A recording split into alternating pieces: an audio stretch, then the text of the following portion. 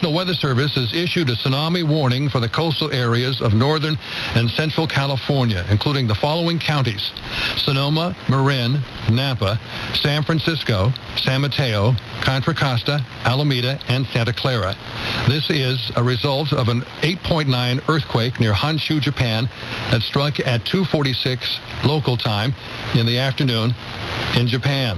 If a tsunami wave is generated, it is expected to arrive in San Francisco at the mouth of San Francisco Bay at 8:08 a.m. this morning. The tsunami warning means a tsunami is imminent and that coastal locations in the warned area should prepare for flooding. The National Weather Service is updating conditions hourly or as conditions warrant. This concludes the activation of the emergency alert system.